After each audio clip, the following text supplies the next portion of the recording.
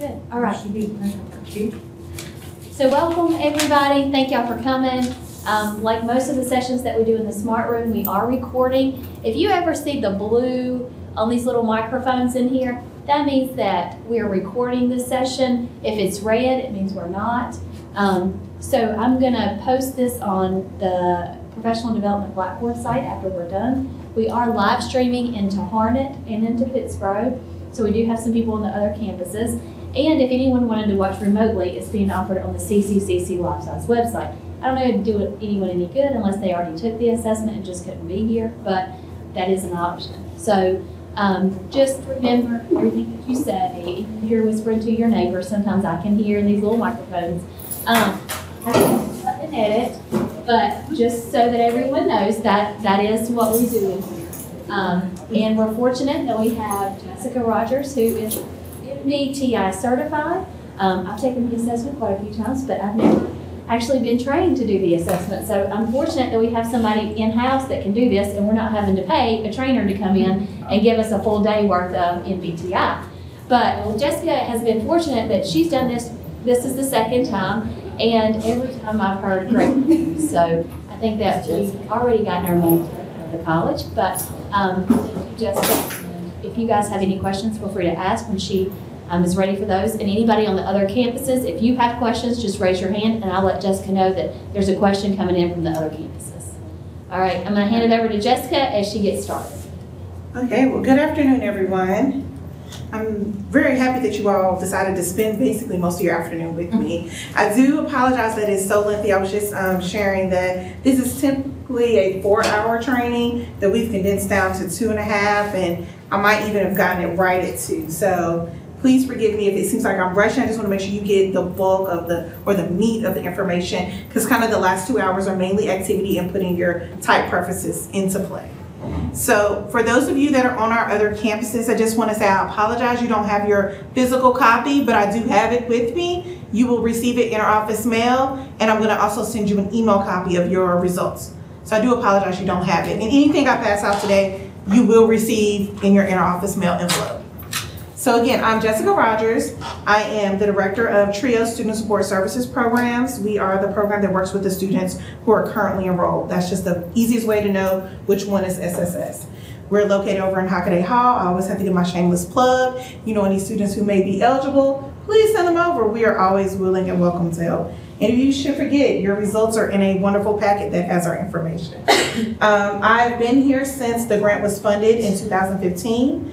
And one of the things that we saw, and actually the U.S. Department of Education saw, a need for more intense services in career development. And that's what sparked for me to get trained in Mbti.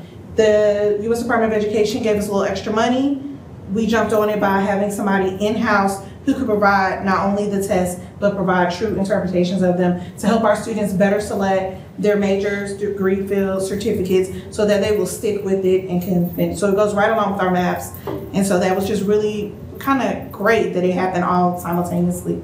And what happened is that I did a week-long worth of intensive training with tests every day, all about the Mbti. I learned more about myself in that week than I was prepared. I'm thinking I'm just going to be reading and learning about the test, but really I was kind of in your shoes learning from that angle. So it was really good. It was really great to learn it that way, because I'm a counselor by trade. I have a degree in counseling. So to see it another way was like, wow, wait, that's not what they taught us exactly, but this is really helpful. This is really more meaningful for me. So we're just going to get started. Again, here's just my credentials, who I am, how you contact me, in case you want to just tell me everything I told you was not true. But that's my information. And just today, we're going to just really discuss things that you really should already know about yourself. We're just putting them into nice little capsules to say, this is more of your preference. This is kind of what your behavior is telling us about you. And this is how you interact in certain situations. Sometimes we don't know this is how we're reacting. This is how it looks when types work together and when they don't. Kind of when we're in conflict, not just with ourselves, but, you know, with other people too sometimes. And remember, this is just summarizing just, again, your preferences. And so a lot of times people say, I am an E, and really you prefer an E. That's just the preferred behavior. That's what's natural for you. So you'll hear me use the word preference a lot. That's just because in that wonderful training, I learned that it's a preference. It's not I am, it is, because at any moment you can be anything. Which I thought that was really great, to learn that, you aren't stuck here and you must do this. But oftentimes we're told that, so that's really good. And also just confirming your best fit. So just because your results come back in this type does not mean that that's really what happened. Because what I will honestly say, I noticed that most of you took them during the day yesterday. That means you took them in the mindset that you were an employee. You took them thinking about your job. You took them thinking about how you respond to your coworkers, your supervisor, and things like that. So that means that you weren't in your natural state. So it's possible that this is not your best fit, because your best fit is how you are everywhere. Because ironically, we are the same person. We don't switch it up. We may switch duties, but not who we are.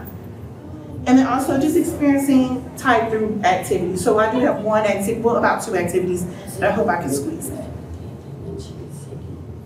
Personality is really just your innate abilities, things that are just naturally within you. Just how if someone says something funny, you may make a face versus laugh. That's just something natural within you. You didn't learn that. You just naturally do that. Or if somebody maybe burps, instead of you saying, oh, are you okay? You may just, it may be another response to that. It isn't something you learn, it's just something you naturally do. And it may be weird, it may be awkward, but it's just who you are. So those are just kind of your innate things in your personality. And kind of people may belch out loud versus they don't. So that's something that you did learn. You learned that you need to keep it in and you don't do that in public. And then others have maybe did not learn that because it was open in their home or where have you. So those are just kind of some of those inborn characteristics versus the ones that we're learning based on our outside environment. Or really kind of, for me, I know my characteristics, my behavior is based on how I was reared as a child. Like I always go back to the things that my parents said, and it's like they're ingrained in my head all the time. It's like, oh no, you should not do that because that is not appropriate. So, but I'm learning that, but that isn't who I am. That's not what I always typically want to do. And that's okay. And so we have the Jung theory, which you've probably heard about. Yes, because I know you're in that psychology class. So yes, it goes right along with psychology. And the Jung theory is just basically all about personality. That's what he did. He studied it, he learned it, he studied people's behaviors, where they were in different places, different types of people. You're assertive, you're aggressive, you're shy, just all of those. He studied that to help kind of that was kind of the foundation of where Myers-Briggs came from, which is really good, especially if you're in that psychology world. You're like, oh, Jung, yeah, that's what he does, Carl Jung. So, but it's basically, the MBTI is how you gather your information, how you're taking it in, how you are re-energizing yourself, or how your energy is depleted. That's what the actual assessment was trying to figure out. What it is, what depletes you, what energizes, what motivates you. Those are what the questions were. So if you think back about them, they probably seem very repetitive. That's because they want to guarantee that that is what really you meant. Because sometimes, again, we try to put ourselves in roles versus thinking of ourselves as a whole. And then basically everyone has a preferred way of taking in information, utilizing energy. It's in preferred, meaning it's your most natural way that you aren't even paying attention, that's how you're doing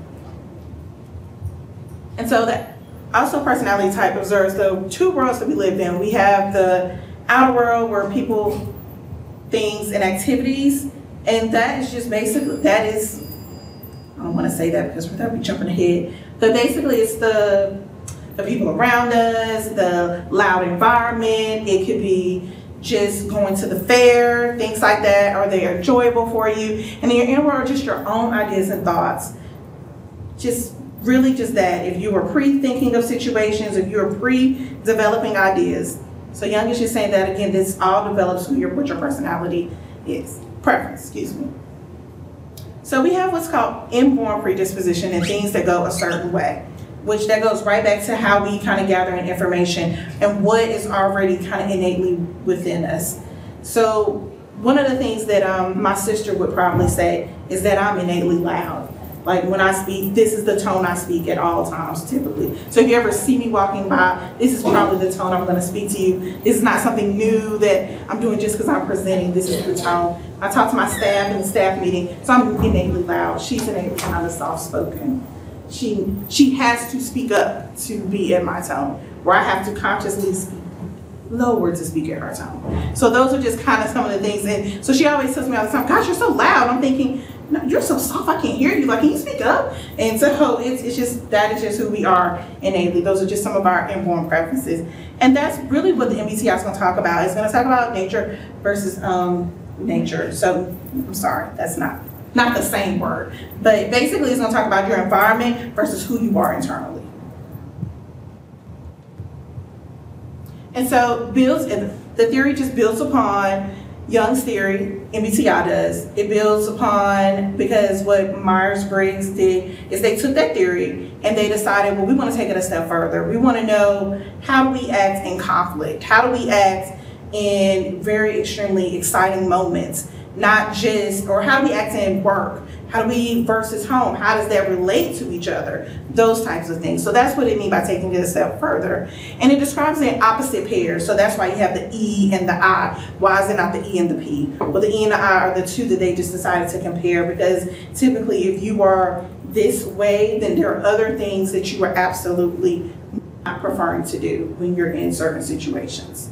And then MBTI also assessment is designed to indicate our inborn preferences, which I thought that was very interesting, because typically those are not the things that we always display. What we display is what we're taught, not what is typically inborn. So I thought that was really interesting how a set of questions, which were a nice long 90, taught us about those inborn preferences. And the MBTI also, the assessment is not designed to measure skills and effects of the environment.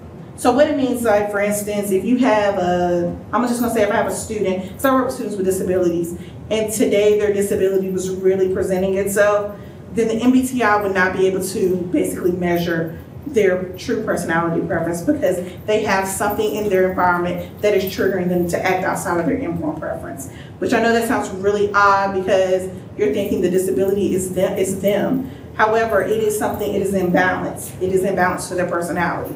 So it will not always measure out the same for everyone. Some people say, I've taken it at this age, and this was my 4-letter preference, and then I took it at this age, and this is my 4-letter preference.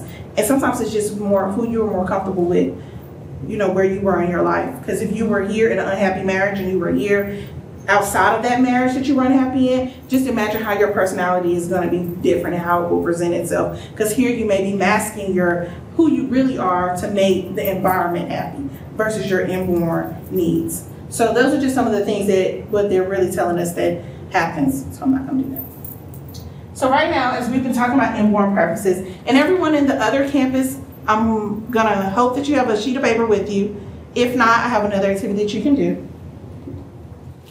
So I'm going to pass out this nice small packet. And actually, I'm going to have you turn it face down. I should turn it face down first.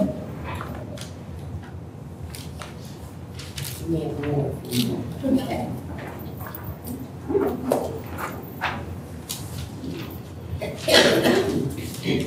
All right, and so when you turn it over, I want you to write your name in that first blank box at the top of the page. Mm-hmm. And it'll be very obvious. And as if you all have pieces of paper, just write your name and then just look up once you're finished. Okay, great. Now I want you to switch hands and write your name in the next blank box. Yes, switch hands. That's not working. Yeah, I'm not gonna do Wait a minute, y'all haven't looked up yet. I'm not understanding. Y'all still writing? Yes. You finished? Okay, great. So tell me, how did it feel to write your name on the first box? Fine. Good. Yeah, good. How anybody else describe? Can they describe how it felt to write the name the first time? You probably did it with your eyes closed, right? Mm-hmm. And then when you wrote it the second time, how did that feel? Well, first of all, it took you longer, I'm gonna tell you that. Yes. Yeah. And it did, yes. Did anybody else how did it feel? Backwards. Yeah, concentrate more. You moved a little slower. Did it feel natural? No. Did it feel like something you could do with your eyes closed? Could you stay No. outside your box? No. That's what it feels like when you're operating outside of your preference. That's what it feels like when we say, something isn't right. This isn't me. I'm not being me right now. That's literally what the feeling. So what I'm gonna have you all also do is just let's fold our arms. Everybody got their arms folded? Now unfold them and fold them with the other hand on top. I don't even think I can do it. Yeah, exactly. That's exactly what the inborn preference is. That's what we mean. Inborn meaning this is your preference. This is the natural way I want my arms folded. This is how I feel comfortable. That's when I'm operating in my inborn preference behavior. This is what feels comfortable. I don't even think I can.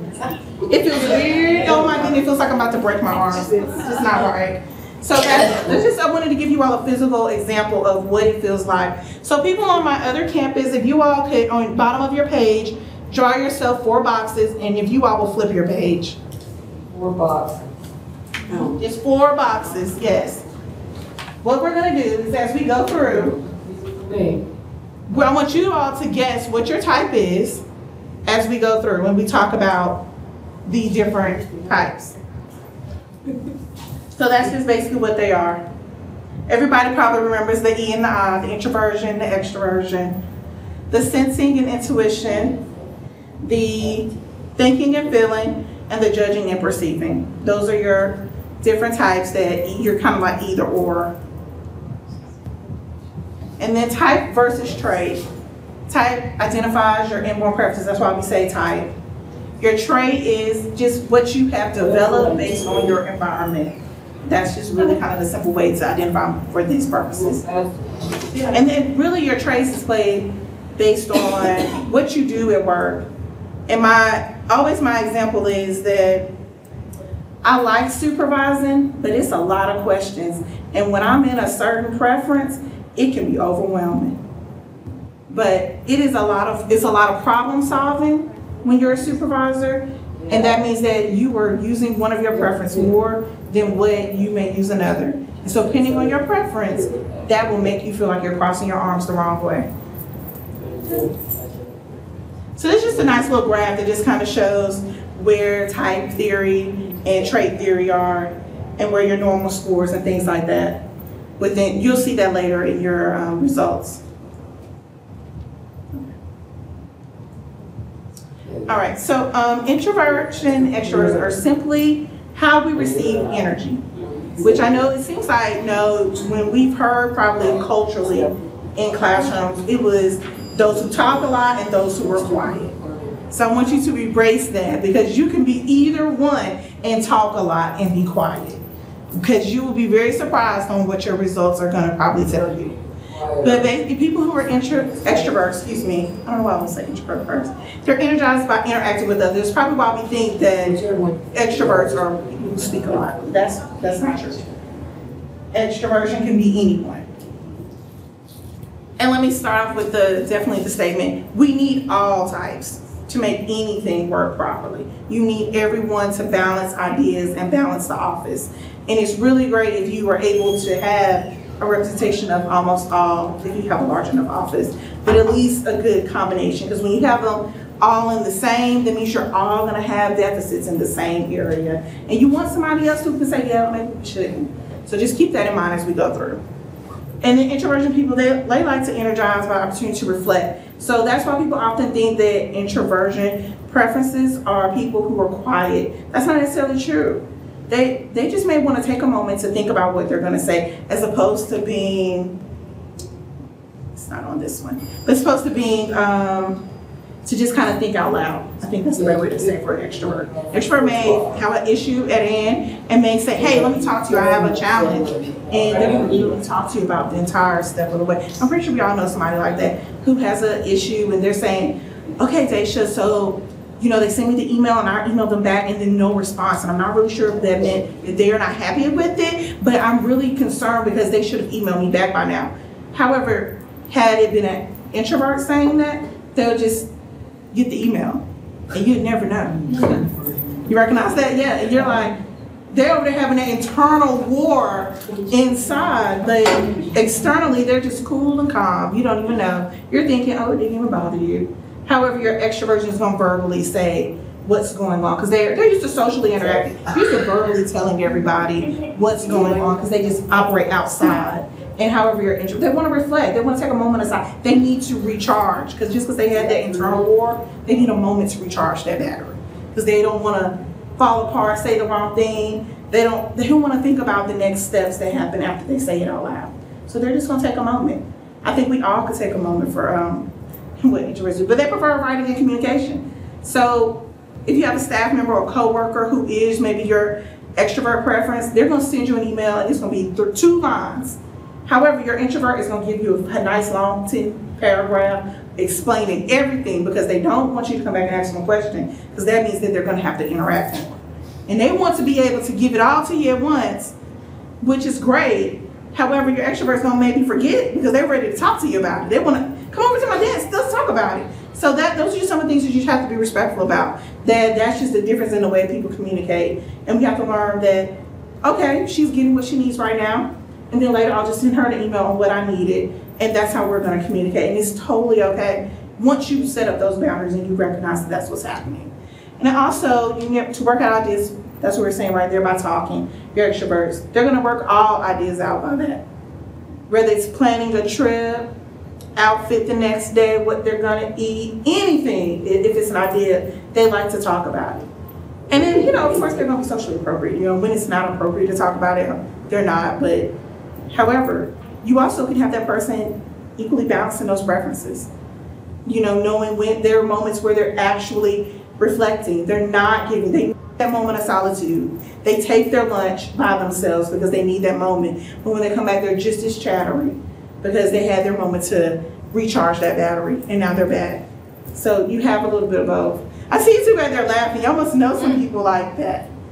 So I'll tell you a little bit further on what people prefer, if they're introvert, extrovert, and preference.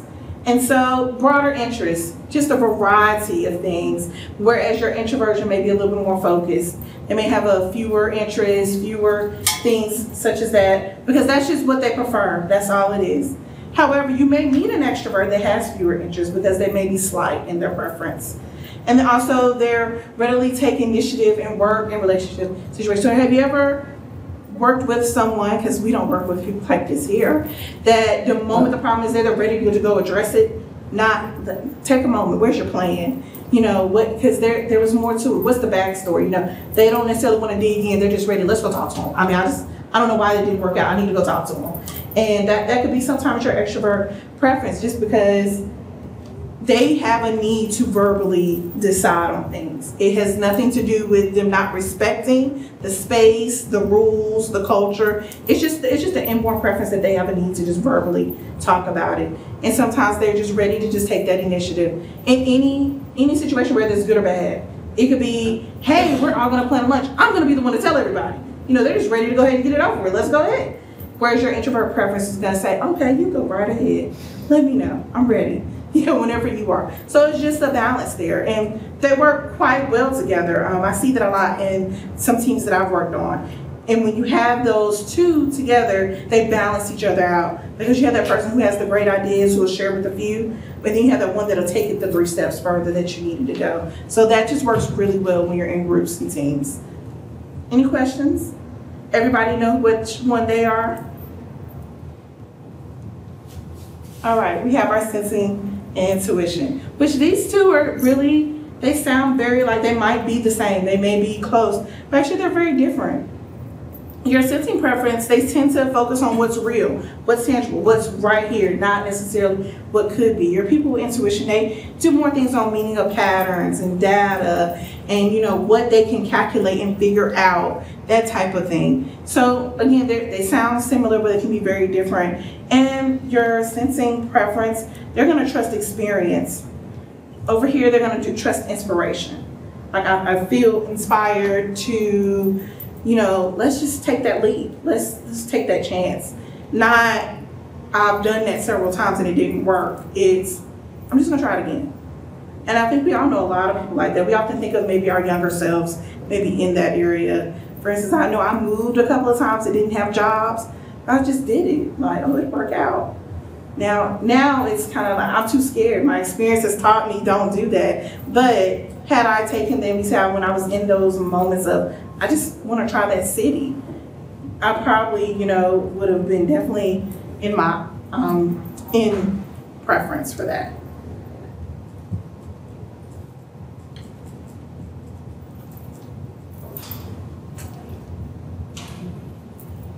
Okay.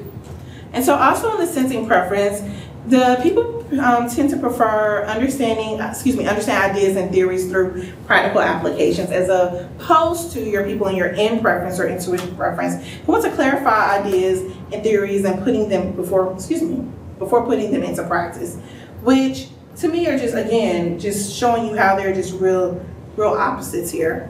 So I think I saw most of y'all write stuff down. So I want to make sure I'm being mindful of time. That's all. Everybody have if they are in or S preference? Okay. All right, your thinking and your feeling. So I will say it's typically not anything like a thinking and your feeling, like they want to touch you. It's not quite like that. Your T and your F are more of they analyze versus empathize. And so when I say you really need that when you're making decisions that involve our students, you need your people who are going to analyze, and then you need your people who are going to empathize. Because I can just give you a great example of we were doing a student trip, and I said if they have not responded by this time, they will not be able to go. However, my entire staff said, but what if they didn't get the email? Sometimes emails just don't go through. We need to make sure we've got to call a few of them. And I'm thinking, absolutely not. We need the numbers now because I need to be able to budget that and send that paperwork through. No. And had I not listened to them, we wouldn't have had the large turnout that we did. So that's just a good example for me of why we need both preferences at all times. And that you always need, because I always say your people who are in your feeling preference, they're but what if? But why not? What about, how do you think that makes them feel? Those are your people who are asking those questions. But they're asking that in every possible way. I just don't think that's gonna work because that's gonna hurt our students, or that's gonna make a difference in how she feels or how she acts or how they keep interacting. Like, we don't wanna crush them. So those are your F preferences. However, your T preferences, they're gonna be on their cause and effect reasoning. They're gonna be that this is the bottom line, this is what we have to do, this is our deadline. We don't quite have time to wait for that. However, your F preference is gonna just try to make sure you remember, in us not waiting, what does that really mean? So to me, they're not, the ones yes, your F preferences probably are gonna pat you on the back and say, come on, you can do it, you can really wait, it's okay. They are, but your T preference over there is gonna say, but the bottom line is, it's time, like this is a matter of fact, cause and effect. If we don't do this, then this is gonna happen. So just keep that, but again, you need both. And just kind of really the bottom line is that they're going to use solve problems with logic, and they're going to assess impacts of the decision on people. Let's switch this again. So again, here's how they make decisions, which we kind of just briefly touched on. Your T, they're still reasonable. They're not stubborn. They're reasonable because they're doing that cause and effect. However, they can be seen as tough-minded, meaning that once they already have the idea in their mind or kind of what needs to happen, they're kind of stuck on that unless it can be proven otherwise. And it can be tough because if you're in your F preference strong that day, you do not understand why they're not seeing that it can hurt others, or that it's not the part of the great big picture. It's just this one incident. So they can be seen as tenderhearted, your F people.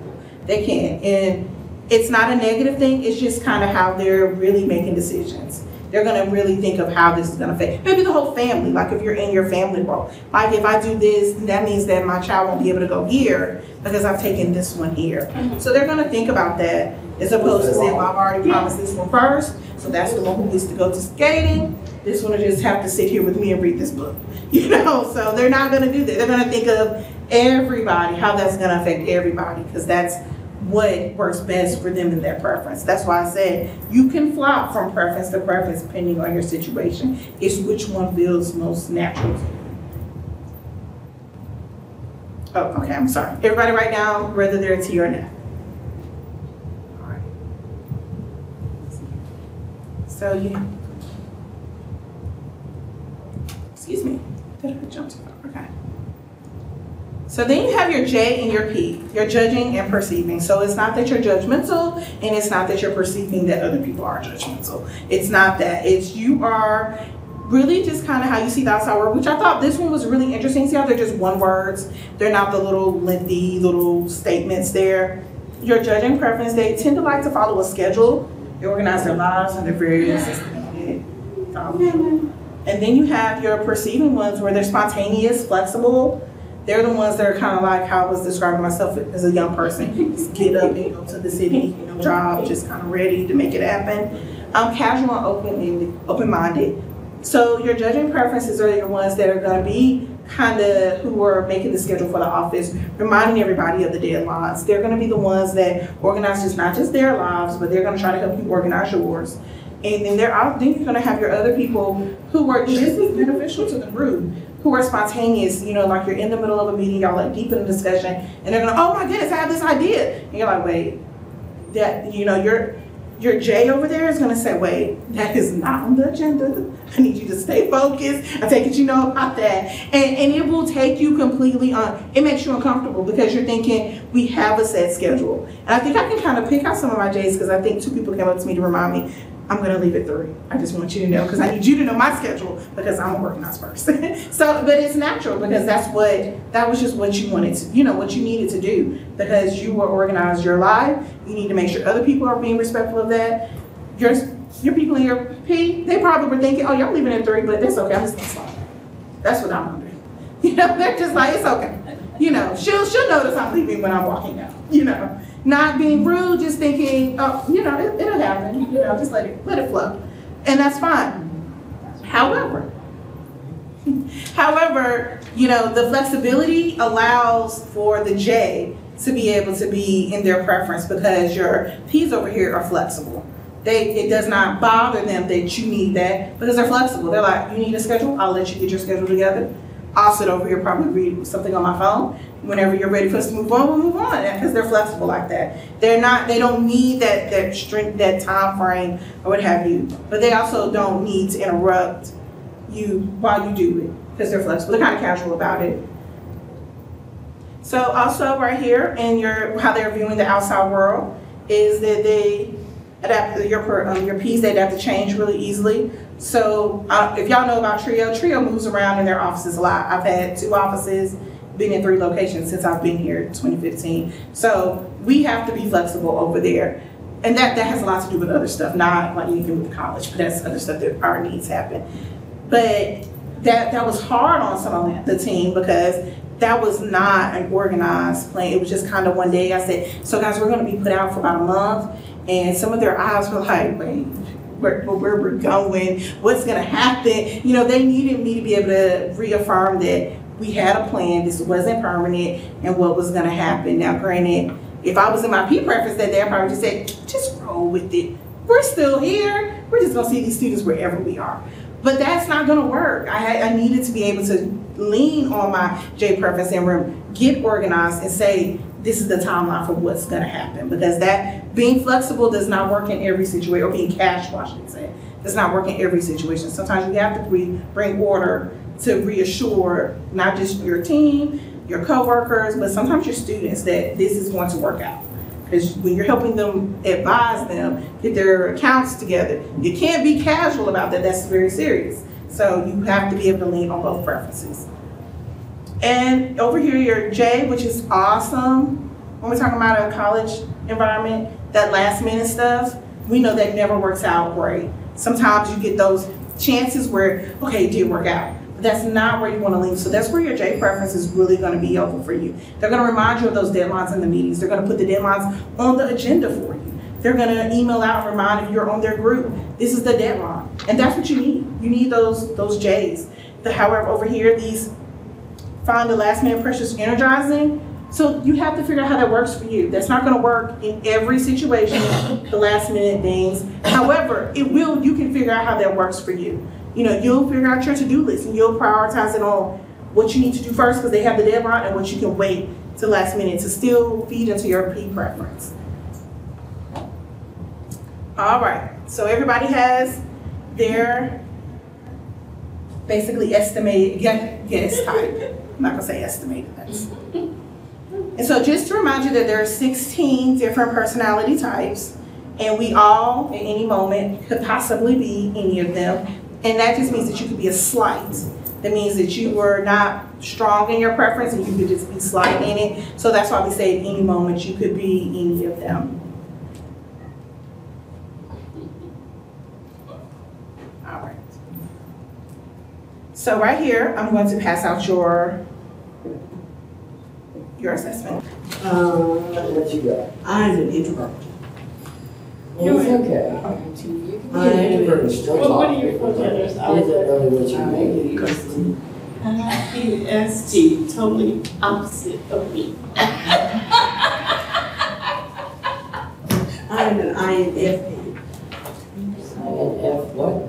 I'm gonna give you a moment so you can look and see what your type is. And what this is, and just as you're looking, I just want you to know it's called your best fit, meaning this is the one that you consistently, how you consistently answered your questions. And so what you're looking at is, did she say Ann was in there? Did Ann say her name? No. Ann, are you over there? Ann's here. I'm here. Okay. Just in case you have, do you mind if I use your assessment as what I hold up? Go ahead, I don't care. Thank you. So what I have here is, just a cover page, just because assessments are to be private unless you have someone that agrees to let someone else see. And so the second page, and you are FP. That's exactly what I wrote down on this paper. Oh, awesome. So what you have is just right here. It's just telling you what's your preference. It just gives you the name of it. And this is just a brief summary of how your preferences are working together, what this should say about you. And then on your next page, here is just talking a little bit more about what we went over and just giving you a little bit more. It just highlighted it, just put it in a nice little graph for you. But this is what we've already went over.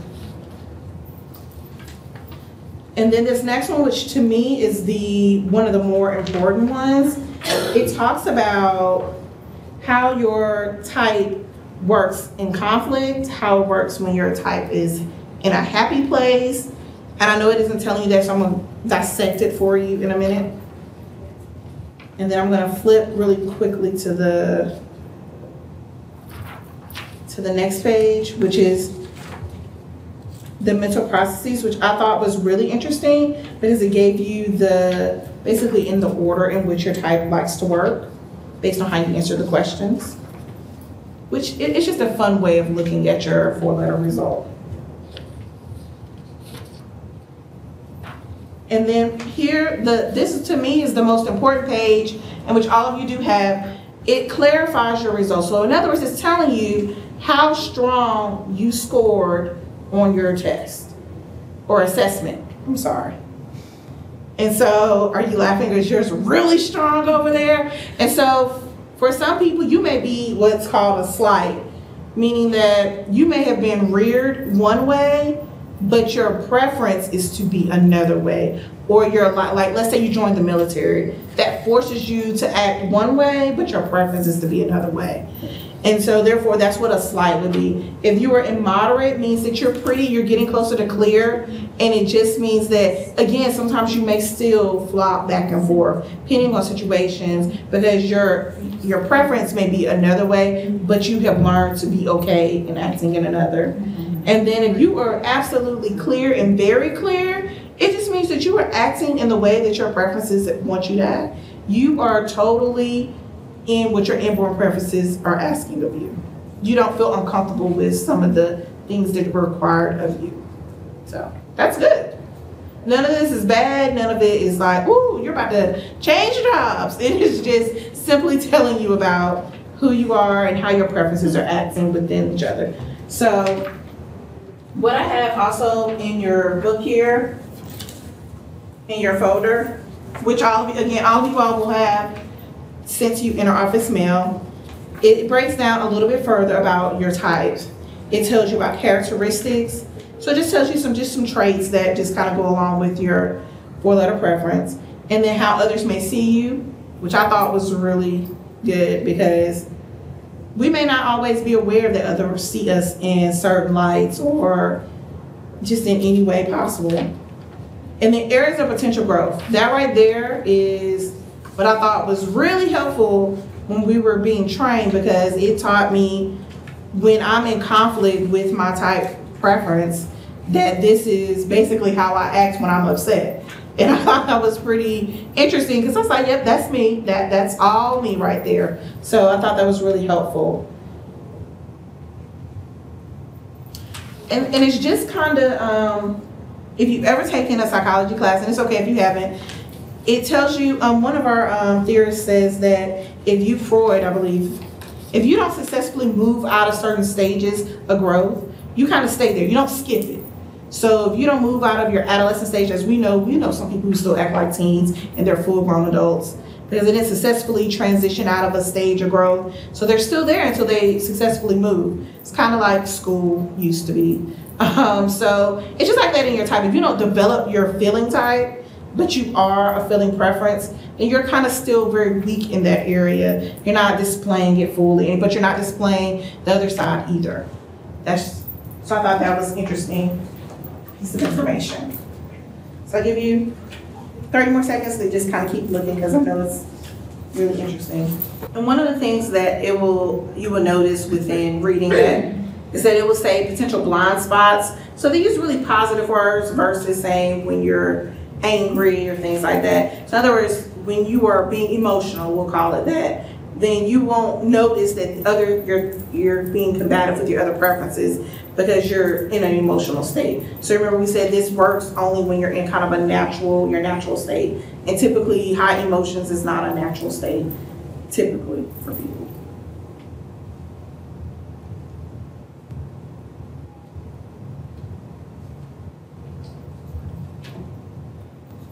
Sorry, I just noticed the screen over there changed, and I was like, wait, what? Okay, but so as you're looking at your best fit, your reported type plus your best fit, it just kind of, if they were different, then it just means that combined they equal your best fit. Because what you did on your test or assessment there is what you reported to the assessment, what you did. But what you listened to and you really thought about who you were and everything, then that was what you felt was your best type. So then putting it together would be a best fit. Would you say yours was dead on? There was one letter off. You think so? Okay. Yeah, but it just, the one that was off is the one that I was the least clear on my. So it makes sense. Yeah, yeah. Anybody else like that? Like one letter off, but you weren't that clear in it when you read through? It's pretty cool. So also what that could mean, so it means if you were a slight, again, like I was saying, most people who meet me or kind of get to know me probably guess that I'm an extrovert. Like totally all in it. I'm only slight an extrovert. I really do lean on, I need moments to re-energize. I don't answer my phone after 8 o'clock at night. I refuse to talk to people at night because I need moments to sit back, reflect, and pull it back together with a high energy person. So it's funny that because I walked around for a long time saying I am a full preference extrovert. You couldn't tell me anything different, but it's not true. The older I get, the more I see. I enjoy my rides home, sometimes in silence, because I need moments just to bring it back together to calm my thoughts. So it's true, and I realized that my mother was a full extrovert, and I mimicked her a lot because I was the oldest girl. So I could see where I was picking up traits, but I realized that what I preferred was not being an extrovert. I prefer not being the one talking all the time. And so that was interesting. That's what I learned really big about myself, was that, wow, who knew? I thought I was all the way an extrovert.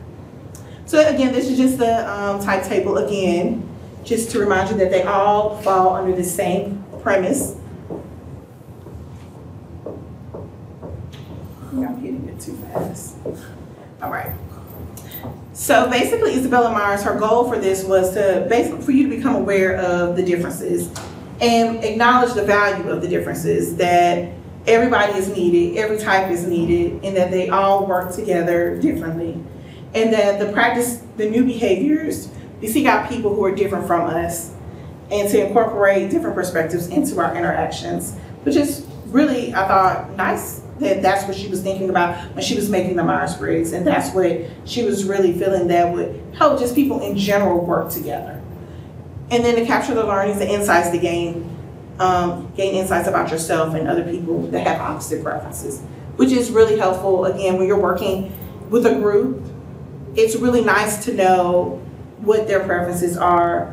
And I always pick on my team, so if you know my team, they know I pick on them all the time. We have one really strong I in our office, and I know with all those E's floating around, it drives their I bananas. They often take breaks. They often, they need moments of solitude, but now that I know that, I can respect it, because before I'm like, oh my God, like they never want to sit at their desk. What's happening here? But that was me trying to be that true E coming out. And that, but that wasn't the case. That was just a need of, I need to re-energize. Y'all were depleting me quickly. So I thought that was great that we had that understanding early on. But also the biggest thing is right here is that when my spontaneous side of me pops out, I have to recognize that my team isn't like that, and that does not work well for everybody. And so therefore, I have to find ways to still meet that preference, but not impose it on others. So understanding extroversion and introversion, we're going to, if y'all don't mind, can I ask who are my I's and who are my E's? And that goes the same for, unfortunately I can't see you guys, but that goes the same for you all. If you could split up in a group of I's and E's, that would be good. Or are you all E's over here? Are you an E? No. We're I's. I's. Oh, am I? We're I's. We're I's. See, it's split. Do y'all have different I's and E's over there? Yeah. So what we're gonna do in our group project, because I like to call it that, is really just try to think of, right here what it says, think of questions that you would like to ask the opposite preference. And that's any question that's appropriate for this environment. And we're gonna just say 3. Did you guys hear me? I cannot. Yes. Yes. Yes. Select a spokesperson, and we'll go from there. Now, you gotta start somewhere. I know. And do you need me? I can be an E too. Okay. All right. And we're gonna give you like a minute. 2 minutes. Not So now relevant. I'm gonna have your spokesperson kind of report out or ask the question of the other group. So since you all are a larger group, this can be 2 or more questions than we may have. So if we can get the I's, because I just want to make you uncomfortable, to ask the question of the E's, that would be great. And your question is simply something that you want to know so you can better understand them better. Let's see what it is. You have a question? Mm-hmm. Okay. Do you ever feel like you need a long time? Need a long time? Yeah. Every day. Yes. I'm a long person. Me too. Sometimes. Extrovert doesn't mean you like people. I don't either. But extrovert doesn't mean that you like people. It doesn't. It means you can I can be interact. by myself. I agree. Totally. I watch my TV when I need downtime. Something that isn't like any emotion or thoughts. Just something really Whatever the situation. like cheesy. So when I watch it, every time it comes on TV. So, but I'll do something like that. That one. An additional question. Our question was, well, I don't think it's why would you rather, but do you rather when it comes to solving problems. Don't be honest. Trust yourself and a lot more than I trust myself. Because I've the family and people. No, but I don't trust myself, I hear. I see him an answer, it is So, already. would y'all say that's what it is? Okay, that's what I was gonna say. So now you're gonna explain it. I didn't think It is so. for me. It is for you. Oh, you turned yourself that back? So, Well, that's what I mean, it's like, I was the opposite, where I would rather just do it. Well, you answer the question, baby. And he's a happy Yeah. camper. It's like it's just stuff where you're like, Okay, problem solved, thank you, Lee. You're welcome. it'll be bad. He will be a happy man when you go on. I don't like group projects. Some days planned and you got it ready. I don't like relying on others to, I'm ready to play on Thursday nights. I got one. And it's good. A roasted potato, and some good vegetable, like, so get that. I laugh because that's me in high school. I was always able to convince my teacher that she be. Yeah, he's a big He girl. is, yes. So he's getting a night off tonight. It's fun, it's fine here. Yeah. Fine, you can be a one woman.